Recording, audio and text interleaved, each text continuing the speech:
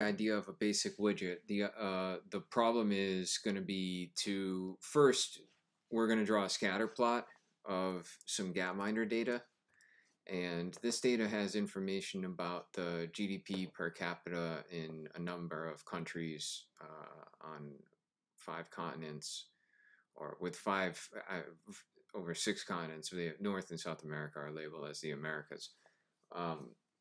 And this is every 5 years from 1952 to 2007. So the way that matplotlib works is that I can't just pass arbitrary names like the continent to get colors, and we're going to try and color the points based on this continent. So instead, what we need to do is we need to create a new column that has colors for each of the unique continents. All right. So I've chosen here some arbitrary colors. And again, I have to have these names just right.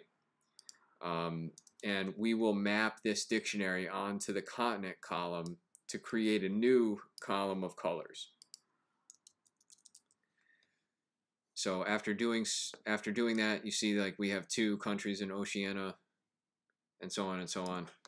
And we have this new column out here on the end of our data that contains the colors for the given countries. All right. So let's get started by just building a regular scatter plot. And we're going to do it with the GDP per cap in we'll start with 1952 just to get going. And we want this against the life expectancy. And okay, not a very interesting looking plot, but this is due to a certain kind of relationship, and also there's some crazy outlier out here. So there's actually a mathematical operation when we see a plot like this that we can try to get things straightened out.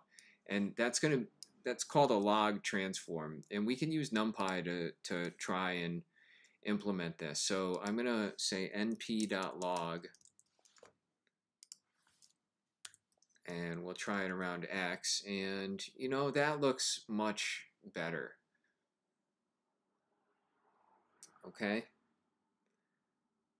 Now it seems that there's a relationship here between wealth and health. So the next step is to color these points based on the continent, and we can just use, if we look at the scatter plots help, there's an argument C that stands for color, and this expects an array-like list of colors. Again, like this is a sequence of colors. So we can do just like we have here, but we're going to add one more argument for C.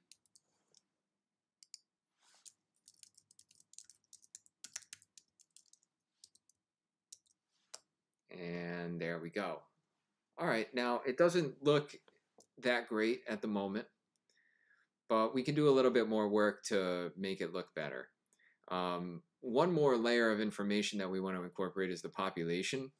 So in addition to our color argument, we are also going to use this S argument that stands for size, and that is a number that determines what the size of the point is. So we're going to base that on the population. So we'll say S equals df pop, and it will be in 1952. Okay, it's all purple. That's because these are big numbers. So we'll divide it by something like 100,000, and that looks a bit better. One of the other things that we see, though, is that we have these very big points that don't, that one are kind of coming off the screen a little bit, off the plot a little bit, but also are covering a number of other points. So in addition to these kind of elements based on the data, we can style the graph a little bit by making the points transparent using the alpha argument. So we'll set alpha to 0.3, and we'll outline the markers with black edges and let's add a title.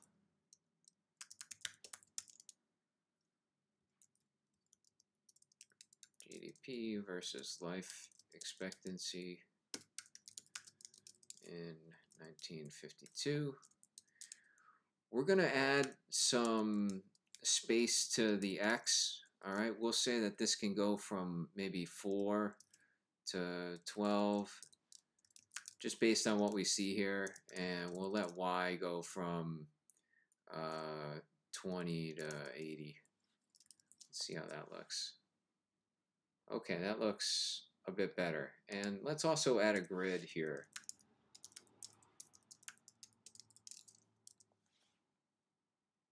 Nice. And maybe one last thing are the labels.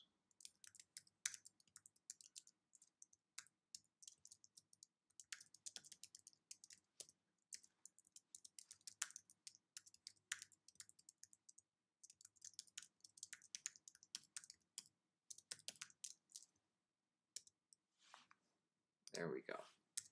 All right, looking pretty good. Maybe it's looking good. The next thing that we want to do is try and make this interactive because we have data from more than 1952. So that's going to be our next step.